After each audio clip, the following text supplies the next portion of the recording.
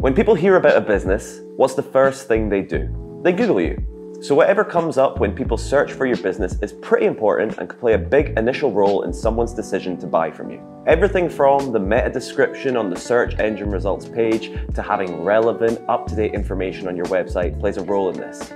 We like to say first impressions aren't everything. Whilst it's true they might not be everything, they're definitely a significant factor. You want people to look at your website and think, these guys look like a top-class company. You also want people to be able to easily navigate your website, find answers to any immediate questions they might have, and come away feeling like they have a firm grasp on what you're about.